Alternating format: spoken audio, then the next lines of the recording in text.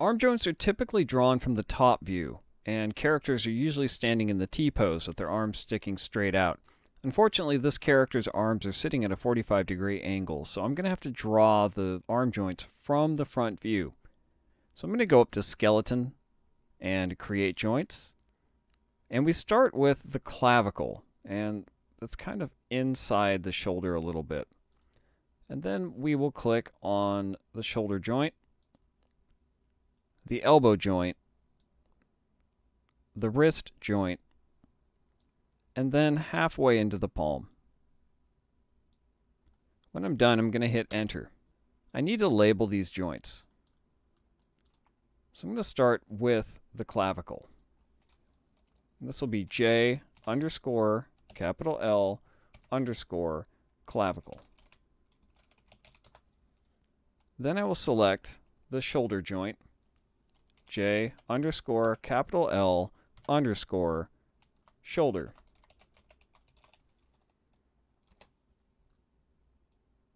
Then I will grab the elbow joint, J underscore capital L underscore elbow.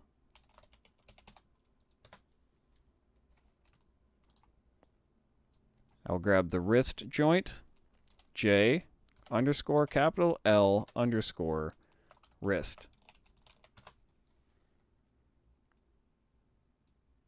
Then I will grab the palm joint, J underscore capital L underscore palm.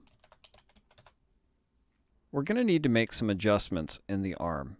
I'm going to grab the clavicle and look at my side view. And you'll see that it didn't draw where I really wanted it to sit. So I'm going to push this back. Then I'll grab the shoulder and I'm going to make some adjustments.